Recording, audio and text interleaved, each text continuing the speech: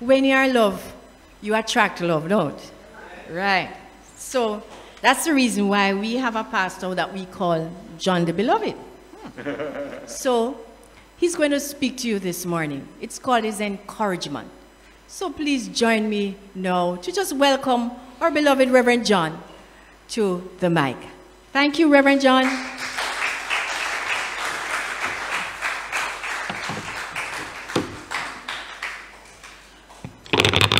Good morning, family. Here and far, me glad for see you. And for those abroad, me glad for you see me. Welcome, welcome, welcome to the beautiful Temple of Light, Center for Spiritual Living in beautiful Jamaica. To everything, there is a season. And you know, we just finished mango season. And right after mango season, pear. So there's a time for every purpose under heaven. And maybe now is the time to begin that diet.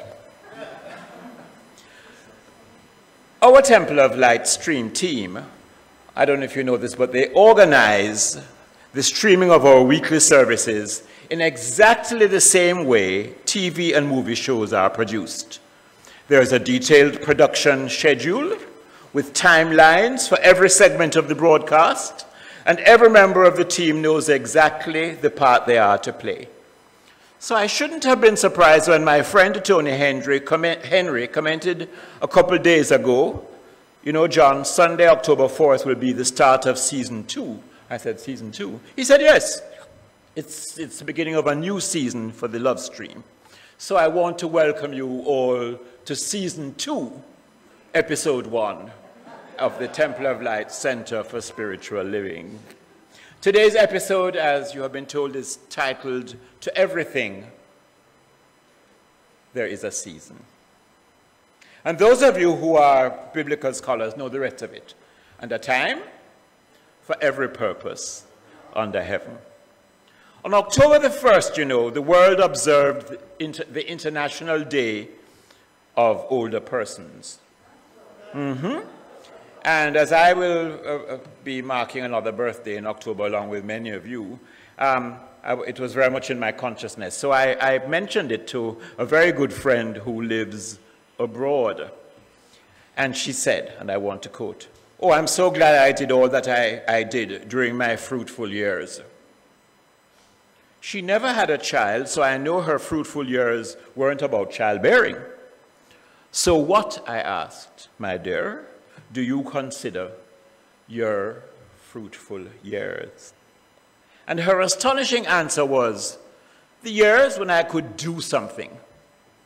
What an amazing statement. I said, you can't do nothing now. What happened? Your hand joined church? I hope if it joined church, it's the Temple of Light Center for Spiritual Living. But even there, you can do, and more importantly, you can be what you came to earth to do and to be. But I've been thinking a lot about these fruitful years. What are the fruitful years of a person's life? If we are to believe what society would have us believe, we might suppose that they are the years between reaching maturity and middle age. And you know, even that is interesting, because when I was in my teens, middle age was thought of as the 40s. And I remember, you know, at 13, people who were 25 seemed ancient to me. Did you have that experience? We talked about old people and they were 30. So, according to the race belief, after middle age, which is age 40, there is a gradual decline in our ability to be productive. A kind of gradual drying out of the reservoir of mental ability and ideas and creativity and the ability to think constructively. We are expected to be able to do less work and less thinking, so that by the time we have reached the age of 65, we are worthless as far as productivity is concerned. And so we should step back and take it easy on a pension that will scarcely cover our minimum requirements. What foolishness. Such nonsense has cheated the world of untold riches. The productive, fruitful years of an individual's life are unlimited, absolutely unlimited.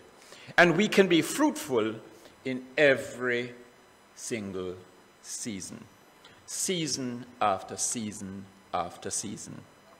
You see, the fruitful years are not a certain time span stretching from one birthday to another.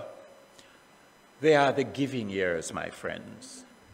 The years in which an individual gives their best that they have in them, and not for their own selfish promotion, but for the good of their neighbor and for the good of the world.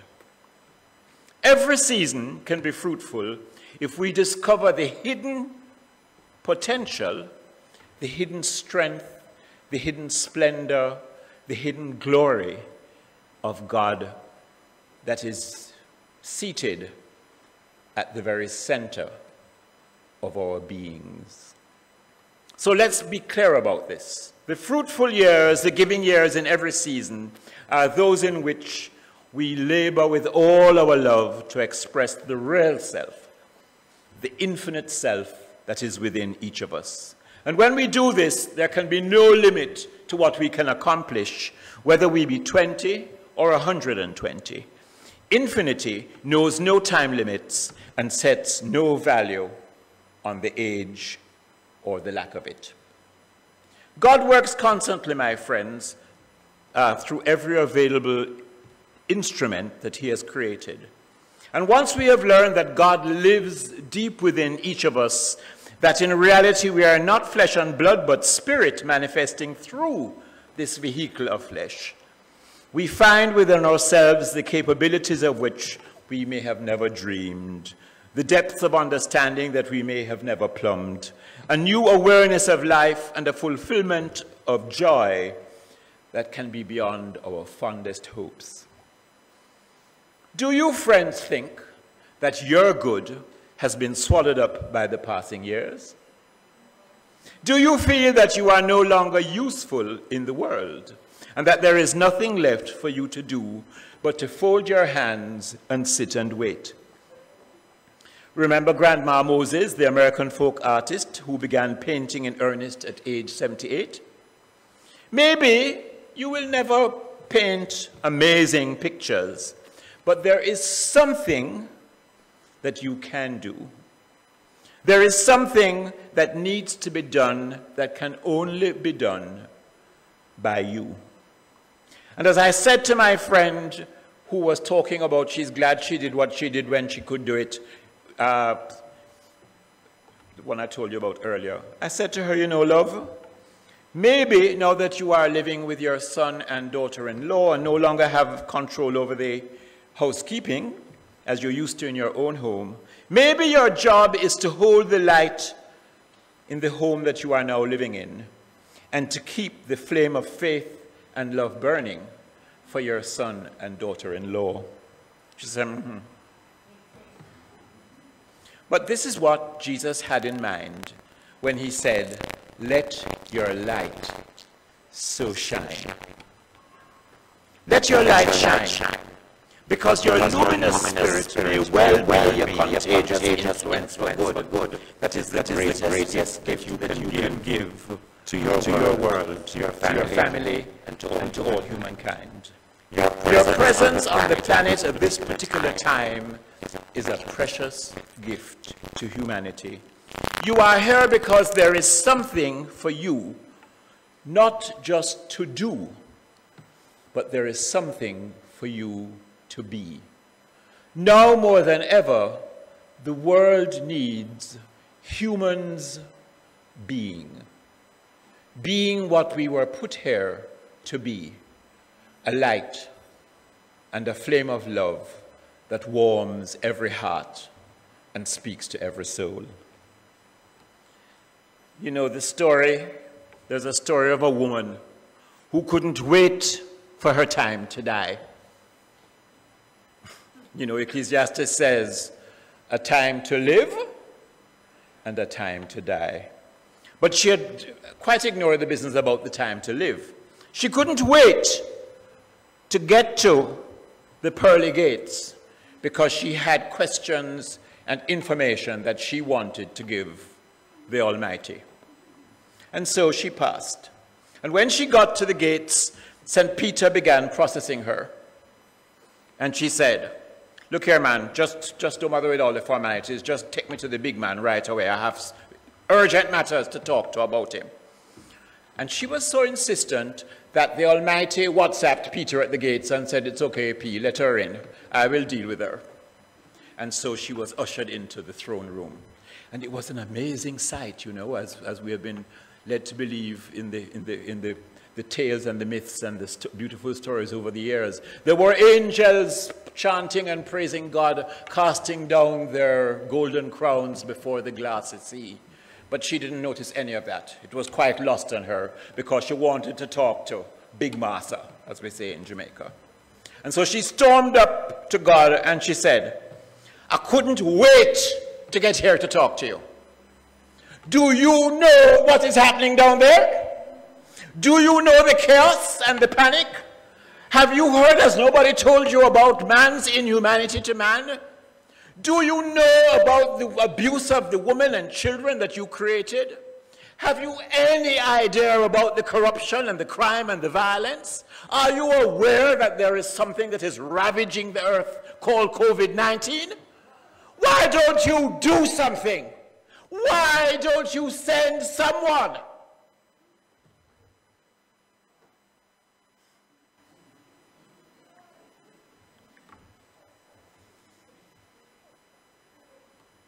You know, the Almighty, as she paused for breath, said in a loving voice,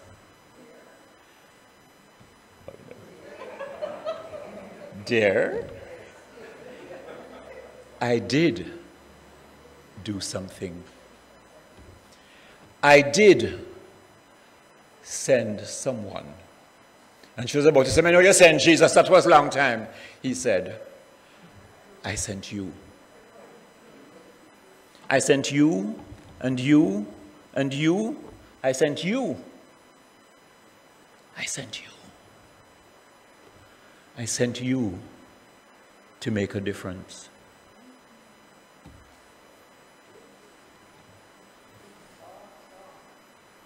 You know, friends, God sent you.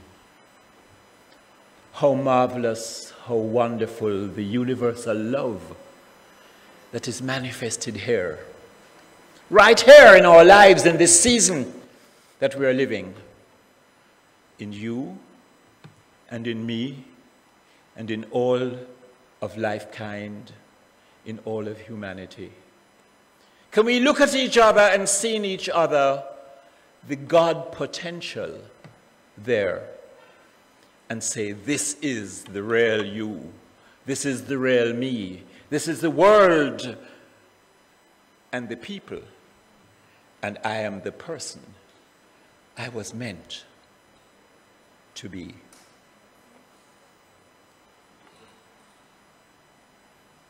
And so, my friends, this brings me to your assignment.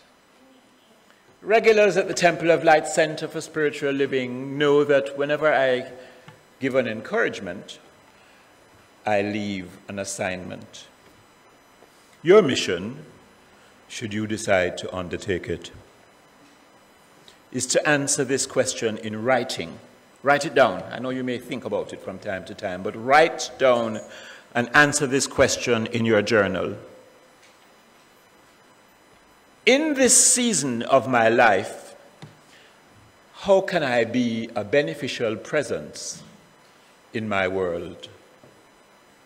In this season of my life, how can I be a beneficial presence in my world? Who am I here to be? Since God sent me, what am I meant to be being in this season? Whatever that season is for you. I want you to really think about that.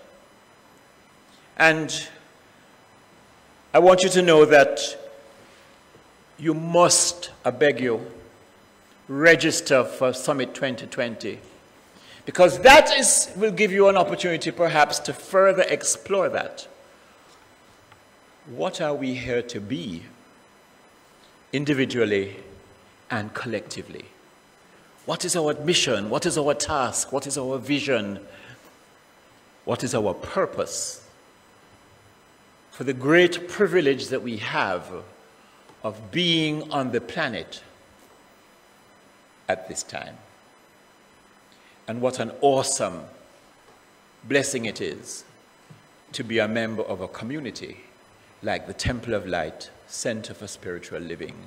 Whether we are regulars or we come occasionally or we used to come and don't get out so much anymore, we still want you to be a part of this amazing conversation about our purpose and our direction and what we are here to be. A university student told this story, which I love, of someone who didn't let her winter season affect her fruitfulness. And I want to quote him. He says, "The first day of school, our professor introduced himself and challenged us to get to know someone we didn't already know.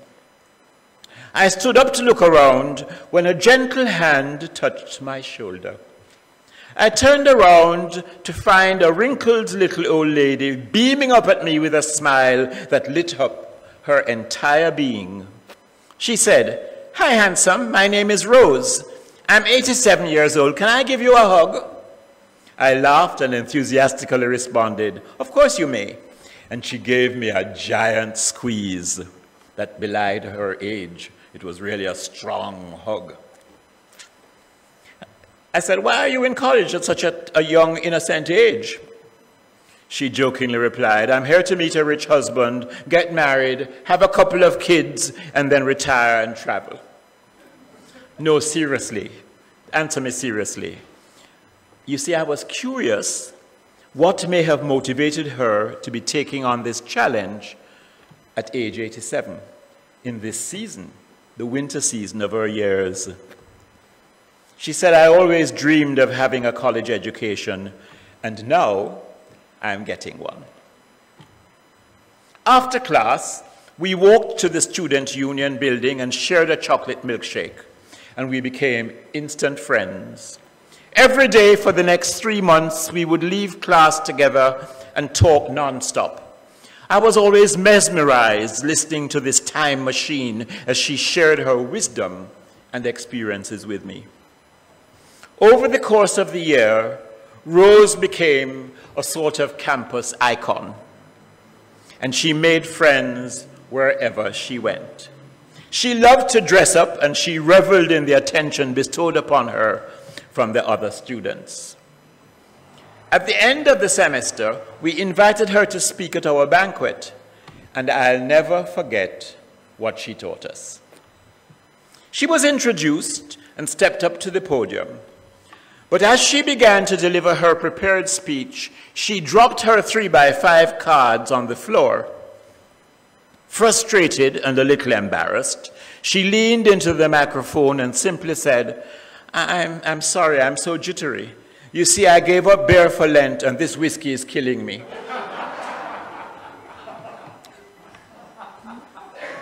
I'll never get my speech back in order, so let me just tell you what I know.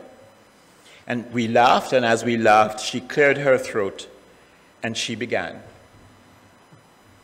"We don't stop playing because we are old. We grow old because we stop playing.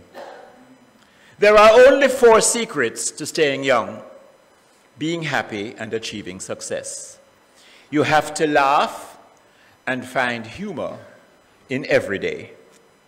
You've got to have a dream. You have got to dare to dream through every season of your life. When you lose your dreams, you die, and there are so many people walking around who are dead and don't even know it. There's a huge difference between growing older and growing up. If you're 19 years old and you lie in bed for a full year without doing anything, you will turn 19. You will turn 20. If you are 87 and you stay in bed for a year and never do anything, you will turn 88. You see, anybody can grow older. That doesn't take any talent or any ability. The idea is to grow up by always finding the opportunity in change. God bless that rose.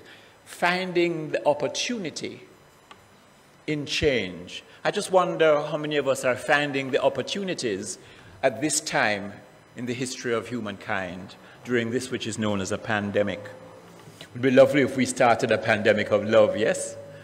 That it's so highly contagious. She said, have no regrets. The elderly don't usually have regrets for what we did, but for rather the things we did not do.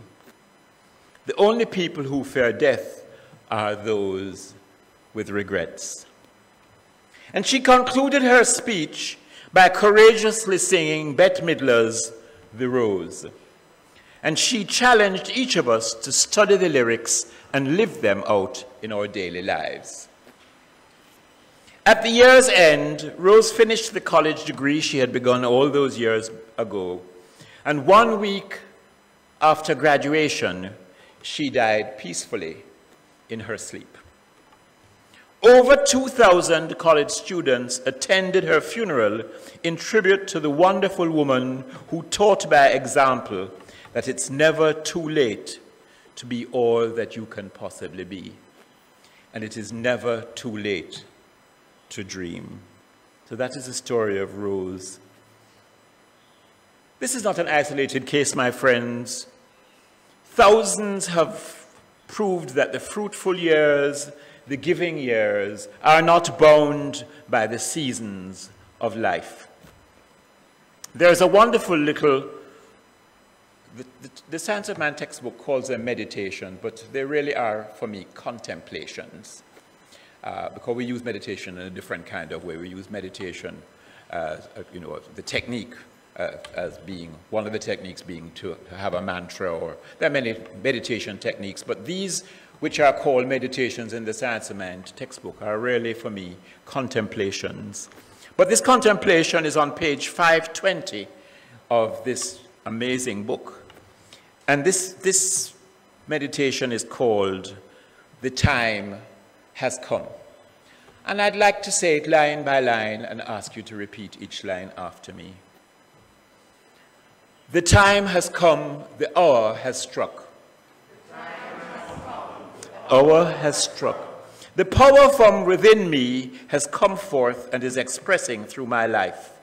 The power from within me has come forth and is expressing through my life. I do not have to wait. Today is the time. I do not have to wait. Today is the time. Today I enter into all truth. Today I enter into all truth. Today I am completely healed. Today I am completely. Today I enter into my inheritance. Today the truth has made me free to live fruitfully. Today the truth has made me free to live fruitfully. And so it is. And so speaking of contemplation, my friends, please join me on Facebook Live every Monday morning at 6 a.m. for quiet moments in the garden with Rev John. We'll share a short contemplation, whisper a prayer, and set the tone for whatever your purpose is under heaven. For to everything, there is a season. And a time for every purpose under heaven. Don't ever forget that God sent you. Namaste.